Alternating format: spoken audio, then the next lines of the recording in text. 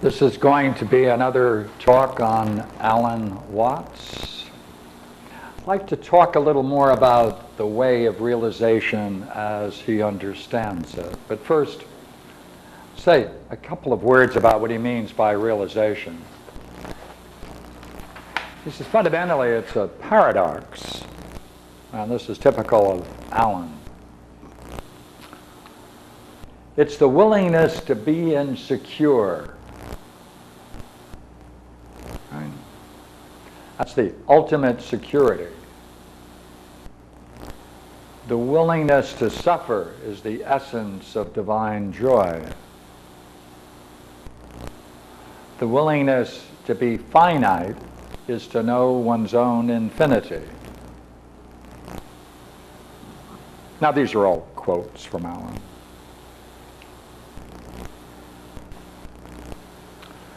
Let's take a look at this now. You see, the willingness to be insecure, don't change it. Don't try to do something about it. Right. The willingness to suffer, that's your reality. Right. The willingness to be infinite, not to accept it, to be infinite. This is religion looks at this and they criticize this drive for realization because it's total failure to be concerned with the universe and to try to transform it. It's basically egoistic from a religious viewpoint. However, Alan takes that charge. It's really a charge against him and people like himself. He says, no, you have to understand realization. Realization is really the conscious objectivization of that nature. It's the creative and the external expression of the self in the finite order. That's realization. Now, this is somewhat complex, but it's right here in the latter part of the expression. Realization is the expression of the self in the finite order. Now, he'll also talk about that from the Hindu viewpoint and say that Atman is the expression of the infinite order of Brahman. Now, he goes on to talk about realization. And he says, actually, realization heals society because realization is the inner spring of life and it is transformative to each individual. It goes within, out. It doesn't come down in order. He says, realization brings consciousness of what is true all the time in the unconscious, in the self and the spirit, which the ego doesn't know. It's actually realization bringing to consciousness. I should change that. Right? It's the bringing to consciousness rather than brings. Right? It's bringing to consciousness what is true all the time in the unconscious, in the self and the spirit, which the ego doesn't know. See? It's bringing to consciousness what is true all the time in the unconscious in the self and the spirit. Because the ego can't know that, that's the paradox, because we proceed in our explorations primarily from the point of view of the ego. Now,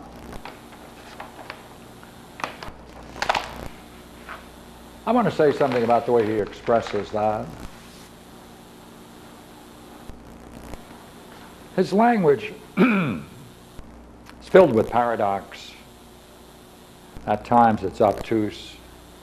But when he gets into the process, he's clear.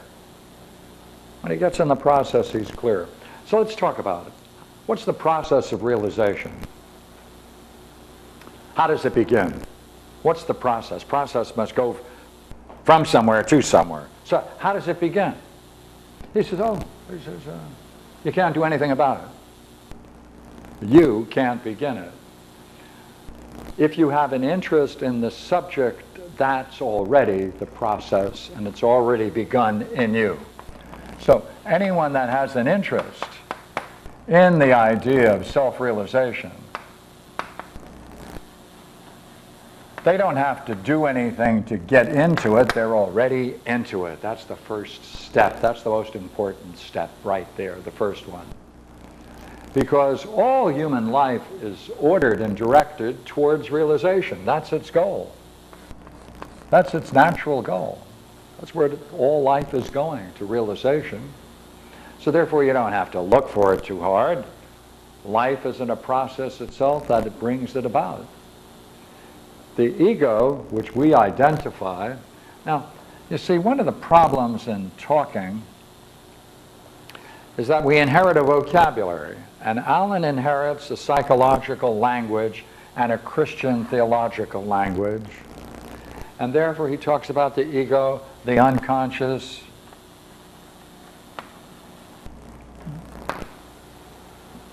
And then, of course, he brings in other terms from his comparative study of religion. But his base metaphors are psychological, and then he shifts to Christian, which is, of course, his own background.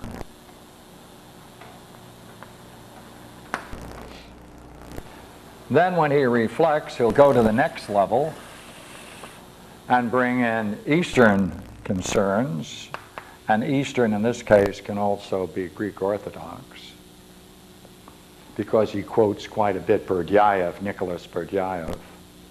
All right, then. What's the problem? He says, problem is that we identify with the ego. That's the problem. Now, what does that mean functionally? What does someone mean when they say they identify with the ego? It's really a constellation of thoughts that come and go, that have a kind of unity to them, and that they include all of the conflicts, all of the dreams and worldviews, right? The Weltanschauung, the worldviews of a person.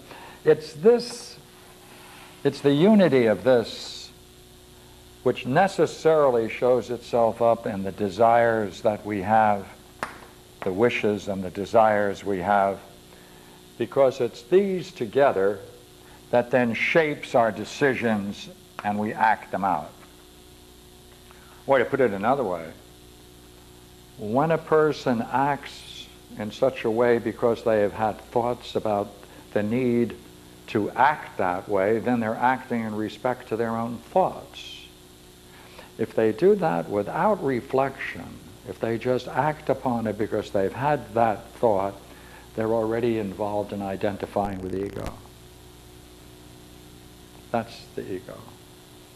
Now, if, however, there's any pause, and you want to make sure that that thought really represents your highest view, or your natural view, then you're bringing in a self-reflection to it. Then you are not identifying with the ego, you're identifying with the reflective capacity of the mind. In any case, now look here. If we have this identification with the ego, then the whole problem we have to make is a shift from the ego to the self. Now that's an Eastern term, right? That's the self, that's the Atman. Or Greek philosophy, to know the self with a capital S. Now how do you do it? He says, well, you have to do it in one way. And his way is always a way of no way. You have to simply learn to make a distinction. You have to learn to make a distinction between these two. That's the goal. There's no struggle involved. You just have to know how to make the distinction between the two, just as I did a moment ago. He said, now there are two basic ways you can do that. You can explore that difference between the ego and the self, and if you do so, you're in yoga. Then you're in yoga. A meditative technique requires teacher-student relationships and practice, dedication, a term of involvement over time, supervised training. Now, Alan is quite aware of this development, all right? He talks about this in many places. But he actually then shifts, and he wants to go somewhere else to resolve this problem. And the problem, again, is how do you make the distinction between the ego and the self? He goes to Chinese philosophy. He goes, and what's most important, you see, in Chinese philosophy, is this idea of Wu Shen. Now, if we can just get that one notion, we can see how Alan Watts moves through this problem of how to bring about or recognize self-realization or realization. Here it is. The whole thing is you're going to accept experiences as they come. You just let them be.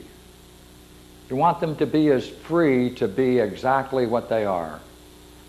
Now, from the ego viewpoint, we want to control things. We want them to come out our way. We want to avoid this and go for that. We want to control it as much as we can to achieve our own goals. You say, no, no, no, no, no, no, no, no, no. Have to accept experiences just as they come. Just the way they come. No struggle against them, with them, for them. Just let them be free to be exactly what they are. He often quotes Chuang-Tzu. Now, Chuang-Tzu is the great Chinese philosopher, and this is a great quote from him and from Alan Watts. Chuang-Tzu employs his mind as a mirror. Now, doesn't that capture this? Right? Now, if you employ your mind as a mirror, right, if the mind functions like a mirror, boy, there are several things we can immediately see. One is the mirror never struggles with its contents. It doesn't cling. It doesn't hold to them. It has no interrelationship with the contents. It's perfectly as it is, reflecting its particular object. That's the mind of Chuang-Tzu. Essentially, how can we express that? In some way, it picks up that expression familiar to us all, the flow. Not only, it's not go with the flow, it's watch. Watch the flow. Watch the flow of events. Yourself. Watch. This is the key term. Now, therefore, look here. If you have to accept the experience as they come and let them be free to be exactly what they are, how do you do that? Well, you're watching them, see? You're developing a watchful consciousness. When you're developing a watchful consciousness, you're pulling yourself away from identifying with the ego. That pulling away is already the process of learning to make the distinction between the ego and the self. The ego and the yes, the self, okay? Now look here. What does that do? It shifts the center of consciousness. And then one discovers something very important. That this watcher, this mind functioning, goes on all the time.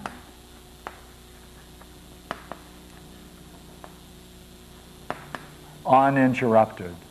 Eternally, continuously, therefore, throughout. It watches, that's what it is. It always watches.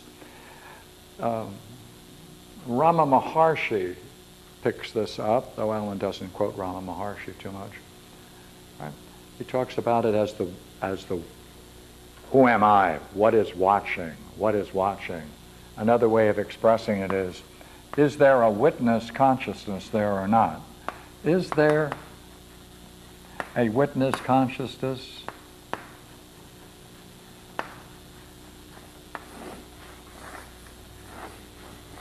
Here, let me give you the problem of witness consciousness.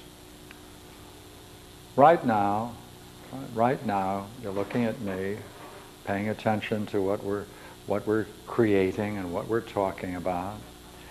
Now, are you conscious of what's going on here? Are you conscious of it? Or do you just have a thought of being conscious of it? Is there a witness consciousness, or is there merely a thought that you have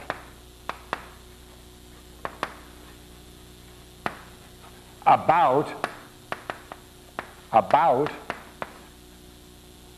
a witness consciousness being there? The tension between these two, you see, the tension between these two is going to drive the particular person, you, in trying to discover whether there's a difference between these. To the degree that there's a difference, you're out of it.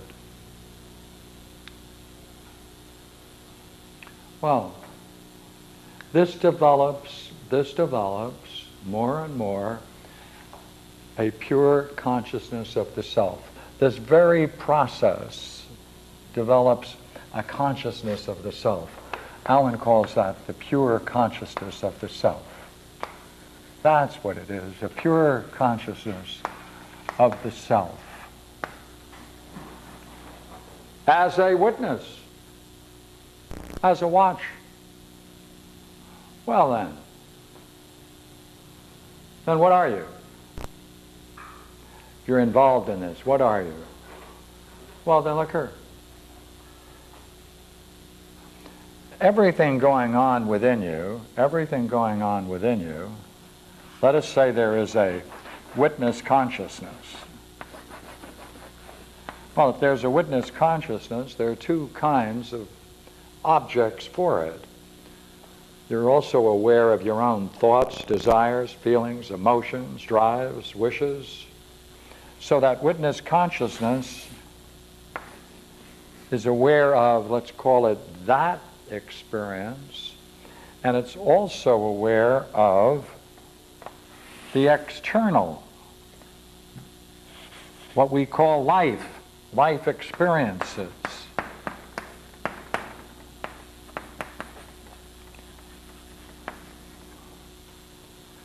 So now you have a witness consciousness. It's aware of what's going on, even as you're talking and seeing, and it's also aware, therefore, of your inner drama, and it's also aware of the external world, as we call it, or life experiences. Well then, would you not agree? What is it that you experience? You experience both of these, don't you? You experience both of these. You're conscious of both of these, aren't you? You're conscious of them both. If you're conscious of them both, what conclusions, therefore, will you come to quite naturally? That what you are is exactly what you will be, and have just those experiences which you will experience. Hey, you know what you are? You're this, and you're this.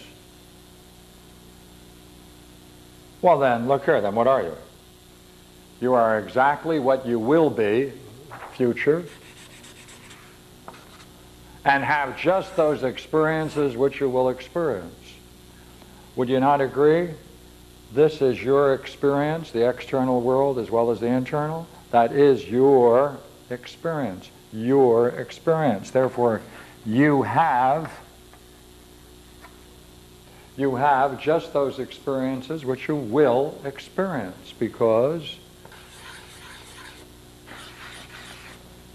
your past is acting itself out, or the past, your past is working itself out. So, well, therefore, what are you? Well, you have these experiences. They are your experiences. Therefore, in a simple sense, you're going to have those experiences that are a result of all of this, your inner world, and you're going to be exactly what it is that you put together in your world, and that's going to affect all the experiences you have. Therefore, your life experience is also an impacting by your internal world, and the intertwining of these two, they're not separate, constitutes your experience. Therefore, you're going to have exactly the experiences you're going to have. Now, wait a minute, this is very strange.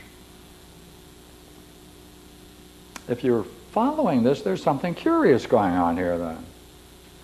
If these are, in a sense now, a function of one or the other, this is impacting this is impacting this, and there is this watcher that is experiencing it all,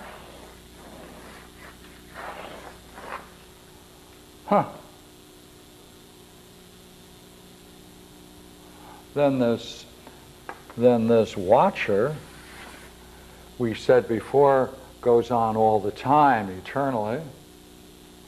Well, then, you know what? If it goes on eternally, then the self is infinite. Then the watcher is infinite. The supreme identity of the self and the infinite. Because this watcher, as you try to grasp exactly what it is, it has no marks.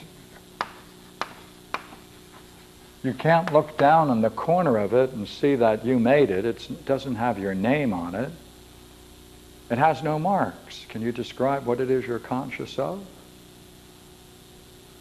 If it has no marks, well then, that which has no marks can't go through any change. Can't go through any change. Whatever it is, it's going to be what it is, since it doesn't go through any change. But say, when you're taking a look at what you're conscious of right now, what's the boundary of it? What's the boundary of it? Look, see, if this is your life experience, and you're conscious of all that you experience, right? If you're conscious of all that you experience, must not that watcher or consciousness embrace all your experience? If it embraces all your experience, then, well then, you know what? Does it have any boundary? Does it have any boundary? If it has no boundary, then it's infinite. Can you find a boundary to consciousness? Take a look right now. Because if there isn't any boundary, as if this board clearly has a boundary, the mirror has a boundary, all objects have a boundary. Is there a boundary to consciousness, your consciousness? Is it yours? Is there something there that has the consciousness? Well, describe it then. Or is there just a pure consciousness, and that's the self? If it has no boundaries, goes on all the time, then it's not only infinite, it's timeless, and therefore the supreme identity of the self and with the infinite is established. Well, how can you see this? How can you do it? How can you make it part of your own rich experience? There's no way. There is no way of how to do this. There's no question at all of how to do this. There is no question of your doing it at all. There is no thing that can do it or bring it about. Why? Because this ego is a fiction. Right? It has a temporary unity to it, but it can't see. It's a collection, it's a unity. Therefore, there's no thing within you that can do this, that can bring this about. Well then, didn't we say it was a process? Yes, it is a process. It's a process that has nothing to do with the ego. It's going on all the time. See? It goes on all the time. It goes on all the time. Well, then we're already involved in a very interesting and complex game of realization. And all we have to do is become aware of the fact that that's what's going on. What will that bring us? Well, that will bring us into a very interesting state, you see, because I'm challenging you in this talk to try to establish the ego and the watcher, or the witness consciousness. Trying to find some way in which we can identify these. That's what we need to do. Well, to identify them, we need some kind of a boundary. We have to establish a boundary within which we can put it. And if we're going to say there's a difference between the ego and consciousness, or ego, consciousness, self, ego, consciousness, self, watcher, ego, consciousness, self, watcher, witness consciousness, then you are going to have to the degree that you reflect on this talk, you're going to be looking to see whether or not you can put a boundary either on the ego, witness consciousness, self, or whatever it is that's watching and trying to understand at this very moment. If you can't find a boundary to it, and you persist in this, then Alan comes to this great conclusion. He says, sooner or later you will get a clear perception of the limitation of the ego. You'll see, naturally, as a result of the futility of your efforts, you will exhaust all of your efforts. You will then wake up to the fact that the ego is built in, whatever that is. You'll have a clear perception of the limitation of the ego. Its limitation means that you can therefore see that it is not what you are. And that clear perception will awaken you to a higher reality, which is the self.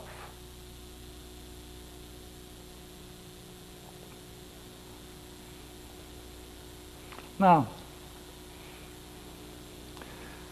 this is the way Alan proceeds. Now, there's some interesting features about it, and I'd like to stress them for a few minutes. First, as you can see, this comes about as close as you can imagine to a do-it-yourself mysticism.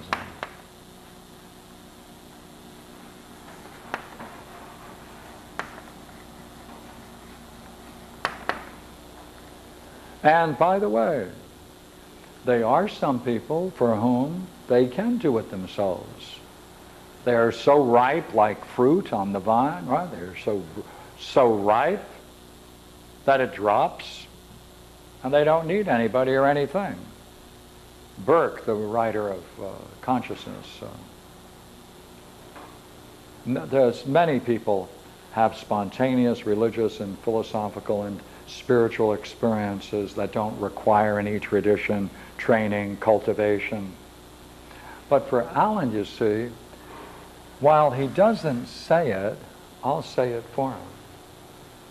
No teacher, no apprenticeship, no apprenticeship. That's very important for him.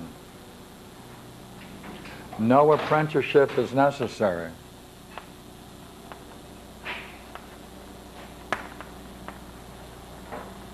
And no personal dedication. No long years of study. This is called the quick school, of which the sixth patriarch is one of the great examples. All right, so then, nowhere does he say, Therefore, you should go out and try to find someone who can help you with this. He doesn't even offer himself up as a teacher, though he has taught millions of people in this sense. Now, in his Beyond Theology, as an example, he addresses himself to this. And he says, you can't really do this. He only spends half a paragraph on this. He says, you can't really do this unless you cultivate breath control,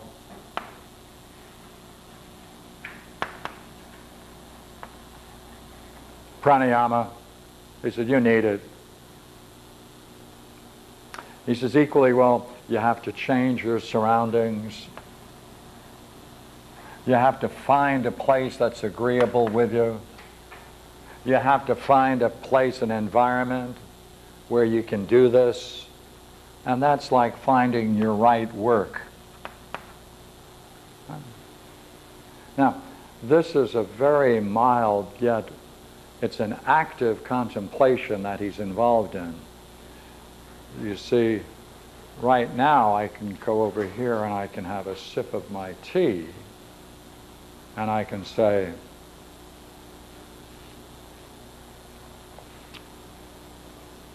what was tasting it? What was holding it? What was aware of the fluids? What did it do to my mouth? What was watching that? You see, I can do it in an active, wakeful meditation. I don't have to sit formally in meditation.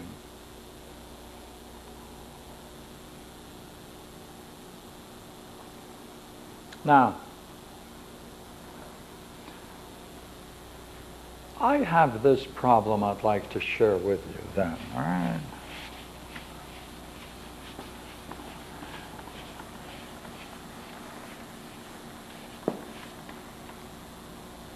If you were going to master something like music,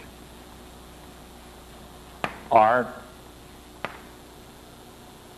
philosophy, any form, any subject,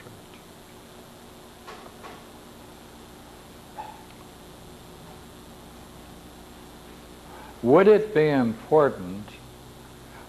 important at some point in the progress where you're trying to master these kinds of things, right? Literature, writing, right? Sculpting. Is it ever important for an individual to take a look at what they're doing and come to the realization that maybe they're doing it wrong?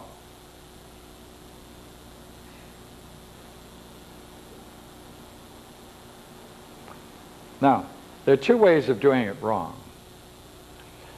You can, whatever it is you're doing, not know the right way to do it, and therefore you do it improperly. And the other way of doing it wrong is that you have some kind of a block, or you have something within yourself that is antithetical to your achieving your goal. And therefore, you're not able to bring it to the degree of perfection that you need or want. Two ways of being wrong. Oh.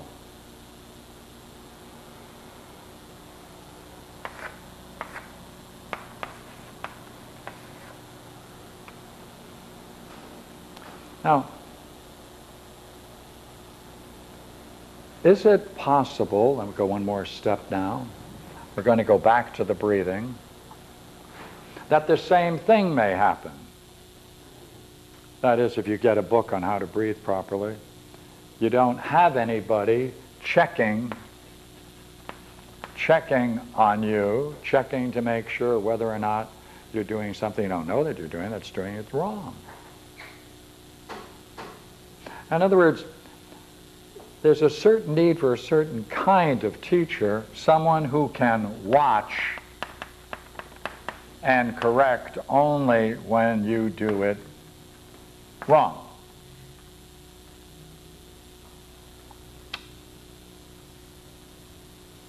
Point out the difficulties in what you're writing, painting, creating. Not telling you what to do, merely pointing out the wrong. The two kinds of wrong now, we said that, didn't we? Now, when you're in breath control, therefore, and you're reading about it or hearing about it from someone and decided to do it yourself, you may do it right, and you don't need any other reflection. And so be it. In the same way, you may study these things on your own, and you may not need it, and equally well, so be it.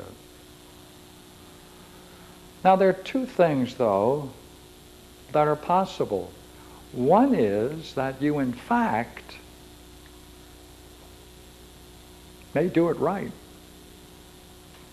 And that may open you up, to getting a variety of kinds of insights.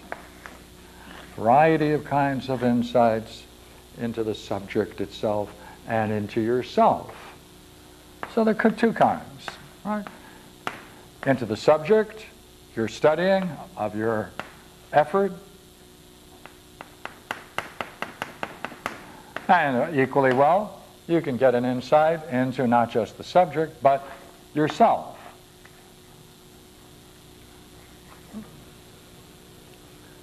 That's two. You might then get an insight into the study of breath, see what's happening to yourself. Then you're learning to make distinctions that you never saw before, but that the breath became available. So therefore you can make these distinctions, especially about things like centering, about harmony, about tensions, about powers, about all kinds of circulations, all kinds of, you might call it neurophysiological, psychological phenomena that may go along with it. At those times, might it not be important to get someone who you can talk to who has a knowledge of that? Oh, you might therefore equally get insights into your subject matter. That would be worthwhile making a note of. Then you might get an insight into what you're doing wrong on the two levels that we mentioned a moment ago. So therefore, you might get an insight into your own ignorance. Two levels of ignorance.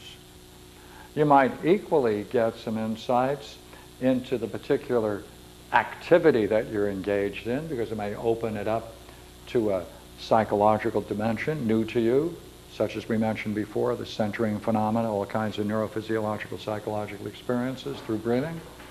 And equally well, you can get an insight into the nature of breathing or whatever subject you're into. And therefore, you're getting an insight into your own ignorance and into the subject of your concern. So therefore, you should be able to make further distinctions in it, since you're now exploring both your own ignorance and breaking through that and discovering more depth in the subject matter. Now, at those times, would there be any value in checking it with someone else? That's the problem. Because for Alan, this is not in any way stressed. Now, I don't mean necessarily formally a teacher.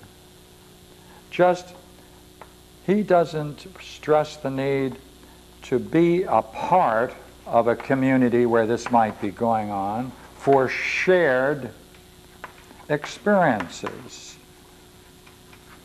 for some kind of, watch now, we're going to go back to the term we used before, back to someone who themselves have watched this going on in themselves and perhaps you can benefit from what they have watched themselves become. Right? Watched there come. Because you are going to get exactly those experiences which you will experience, only now I'm going to change that a bit, and I'm going to add to it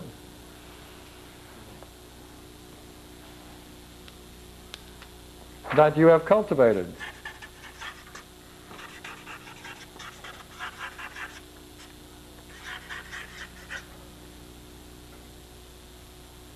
That changes it, doesn't it? That changes it entirely.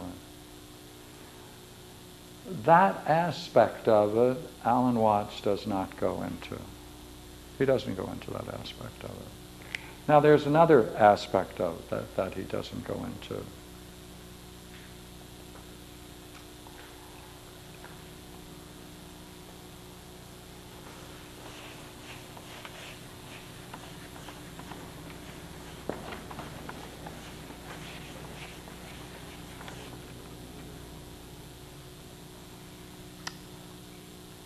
And that is, remember we said that when you get into the subject matter, right, you're going to discover all kinds of interesting distinctions as a consequence of the experiences you have. After all, the subject that you might be interested in is realization. Not music or literature or anything else, but realization. Therefore, by taking it in this way, you may then, as a consequence, discover all kinds of very interesting features in the process that's unfolding that you happen to be witnessing. These distinctions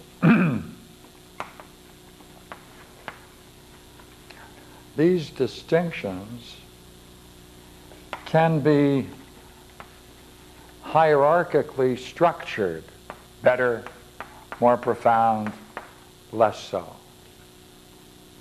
Right? Some will be more valuable, more penetrating, have a greater clarity. Well, the distinctions then that you might experience in this process can then be put into words. Names can be, of course, put on them through those words, and they can become a part of, necessarily, a part of an organized unity.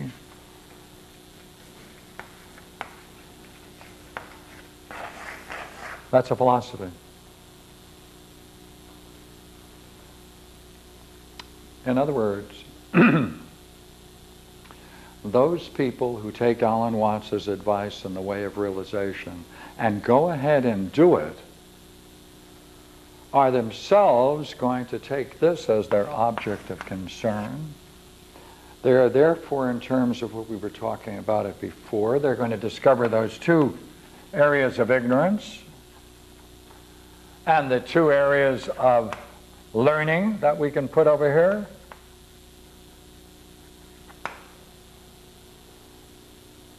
They're then going to undoubtedly put it into words and names and bring it into an organized unity. And therefore I suspect that the people then who are aware of what he's doing, have participated in what he is doing, will sooner or later emerge and produce some new perception, a new way of understanding this whole dimension that Alan Watts opened up, which is essentially a comparative study of different spiritual traditions. He introduced it. The people that are going to take it seriously and do it are going to do more than he did, necessarily. Because he's restricted in two ways. The vocabulary of psychology and the vocabulary of Christianity does not lend itself to the exploration of these ideas and this type of experience. And he's aware of that. But that's the vehicle of the 50s, of the 60s, of the 70s, of which he was a product. So therefore, I think that we will see as a result of this, and he is a genius and a great writer, he will have started something very profound in the way of realization, and that is a group of people going into it, and in that sense developing a Chinese Zhuangzi type of yoga, a watchful yoga, and they are going to then be able to make the distinctions. They are going to then pull it together on another different and more interesting level and produce something, therefore, that's going to emerge and continue perhaps in the tradition of the transcendentalists that we once had in our country on the East Coast, Walt Whitman and those people. That's where this is going. So that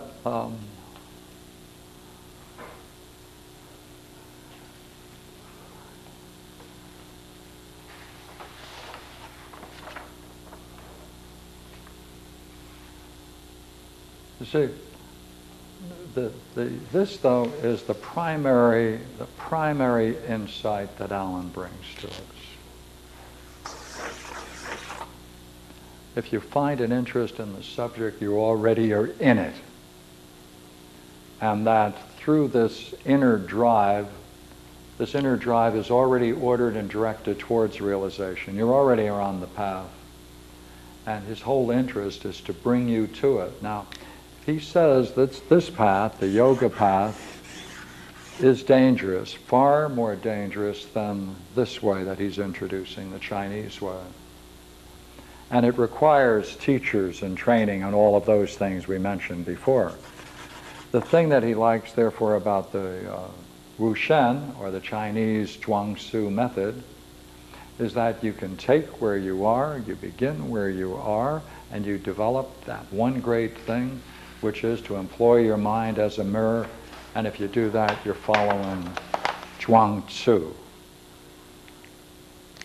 But by the way, when you get into Zhuangzi, you're going to find it much richer than that.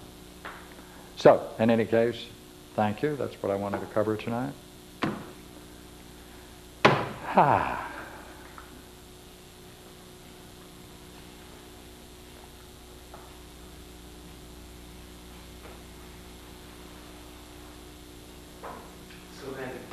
Seems like, well, it seems like that Alan Watts functioned on a high level, because you said that that's what he opened up. The people that follow him, that's what he opened up for them, and they must necessarily go beyond what he opens them up to.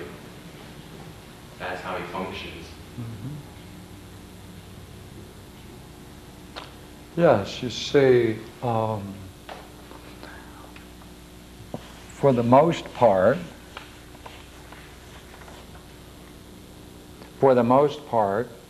our culture, and I'm going to talk about it during when he was pushing from 40 to 1970, all right, or 1974.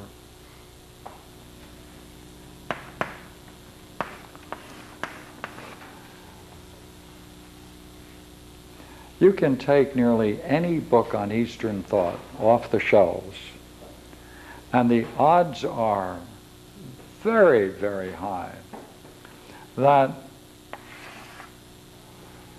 nearly all the books on the shelves that you will find were printed after 1960.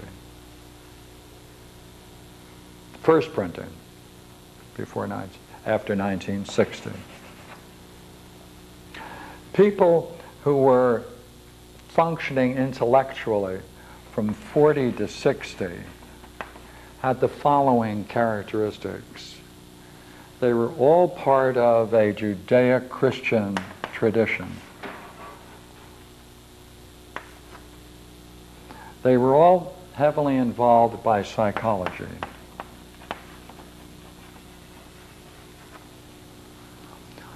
They were nearly totally devoid, lacking totally. Here's our timeline. Maybe I can devote two lines to this. Let's try it.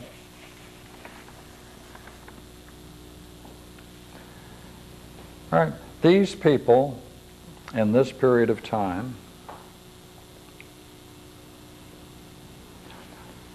have been kept from, here is the great Greek Hellenistic tradition, right, to the 6th century AD. This whole tradition they were kept from. Very few, you could probably number them, you know. I dare say there was no college in 1940 to 1960 that had as a regular curriculum Proclus, Plotinus, Porphyry, the Neoplatonic thinkers.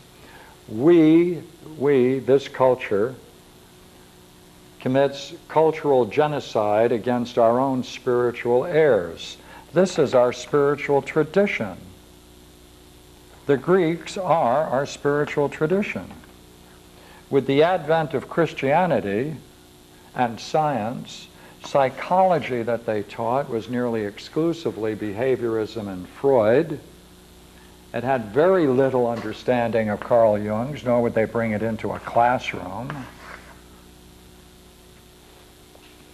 Therefore, it was scientific, Christian-based, enclosed culture. On the other side, there's a whole Eastern tradition of Hinduism and Buddhism and Taoism, Confucianism and Taoism, developed over thousands of years, and that was never introduced in classrooms. 1, 2, 3, never introduced. Alan Watts was one of the people who broke that. He tried to show the significance of this, and he also went to some Orthodox Greeks, Christians, Nicholas Berdyaev, and he also knew several key thinkers throughout this period that were responsive to this spiritual trend and didn't give voice to this Judeo-Christian psychology stuff. So Alan Watts was one of the great people who opened it up. This, by the way, he avoided.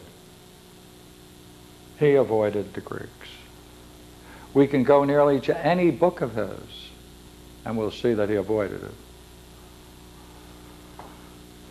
And he knew, he translated Pseudo-Dionysius, but he didn't bring it into these lectures. He didn't bring it into this. Now, what is significant about that? So what? Well, when you organize these kinds of insights into a unity and you structure them, then you're going to do what Ken Wilber is into. But you know what that is? That's merely taking this classic learning and giving it a modern dress. That's all it is. So therefore, people who are going to develop further what Alan Watts brought into, or revived, or brought to the surface for our attention, and then there were other people like him who were doing it. Gestalt psychology broke through the behaviorism, and Adler became more popular, though for a long time he wasn't. So therefore, he's tended the garden. He cultivated the garden. He opened it up. He got us out of the backyard, and he got us into a much more interesting garden of thought. And that's Alan Watts' great contribution. It's really tremendous. But there's still another one that has to be opened up. Are you saying that Ken Wilber is taking the Hellenic tradition and it? But he doesn't give enough credence to it. Transpersonal psychology is another area. They are now dealing with the need for hierarchically ordering experiences. But the whole idea of hierarchical ordering and how it can be structured in the philosophical framework to make it clear and to understand the processes between any hierarchically ordered system has already been developed and exists. And for him and others like him to ignore it is just very foolish. He does go into the good, the true, and the beautiful. Yeah, yeah. In Yeah, he touches it. sex ecology and spirituality. Yeah, yeah. What he needs to do is to go into the commentary on Plato's Parmenides. He needs to go into the elements of theology of Proclus. He needs to go into the works of Plotinus, especially the latter ones. Right, he should look into Porphyry, Damascus, but that's okay. That's part of our culture. Our culture is genocidal. Right. Because when the Christian, no, that's natural, you see, because when Christian triumphed, what they call the triumph of Christianity, it was the death of the classic world. I mean, that's what it means. I mean, it's nice that the Pope is being ecumenical, but let's hope they don't become the sole power,